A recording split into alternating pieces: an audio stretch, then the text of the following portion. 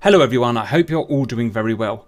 For today's valued viewer request, we've got from William Jones. Guys, I saw a video, a rather unpopular video by a DCS YouTuber. It's a Tomcat Easter egg video. I had to get RC to explain what an Easter egg video is. It's things they hide in games, like secrets. That's right, yes, RC? Yes. Please get this out to a wider audience because it is incredible. So here's the video. It's from Skunk McFunk. All credit for this video goes to Skunk McFunk, who found everything out here. I'm just going to copy his video with my own version rather than literally copying and pasting his video because it's obviously unfair. There are three things he's found. There is three things he's shown in this video. One, how to use the Walkman tape deck and you have your own user music playlist.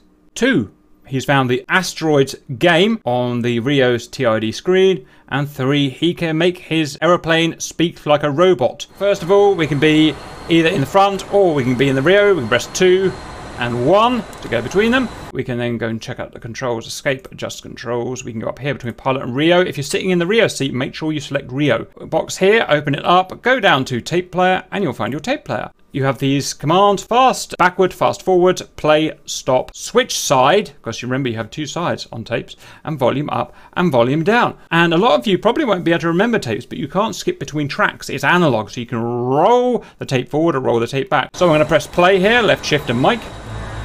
Here we're going on. I now want to scroll, wind forward, so left control and mic. Press it once and it will run forward.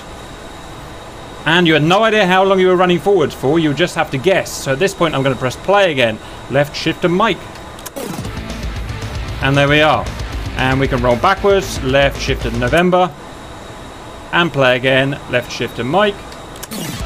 And finally left shift and November, and we're going to stop it there. Let's now go into Windows and look at how we create our user playlist. So we will navigate to our DCS World installation folder. For me that is eDrive, DCS, Mods, Aircraft, F-14, Sounds, Walkman.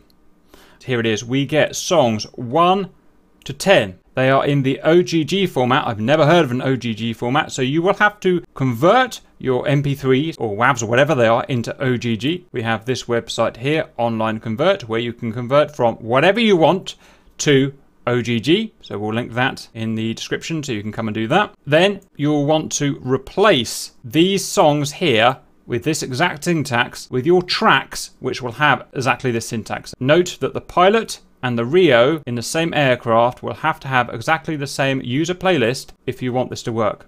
Let's look at our Asteroids, our Easter egg. We're in the Rio seat here. We're going to go down to our keyboard here. We're going to type in the following code: 2, 3, 1, 4, 1, 5, 9, 2, 7, enter. And our TID is now Asteroids. We will use our stick, left, right, up, or forward and aft to control the vessel. We will press, I don't have a two-stage trigger, so to fire I have to press full action and half action at the same time. It may be different for you if you've got a two-stage trigger, in fact it probably will be. And we can go pew pew, lasers, shot you in your silly rocky face. Pew, pew. Okay, and then if we want to get to our normal TID screen, we can just move it off, move it back again, and we're back to normal. Finally, we're going to show our last Easter egg, our Autobots assemble. I've got a fresh plane here, I've started in just to keep everything fair. I'm going to enter my Asteroids, so that is going to be 2, 3, 4, 5, 7, enter. Then I'm going to turn it off and on again, so left click, right click, and we're set up to do it again. 2, 3, 4, 5, enter. We're back in here again, and then we go to the cockpit and we'll have Optimus Prime. Autobots, roll out. There you go. Don't know why you'd want that, but apparently you'd want that. That's all I've got to show. I hope you enjoyed that. See you later.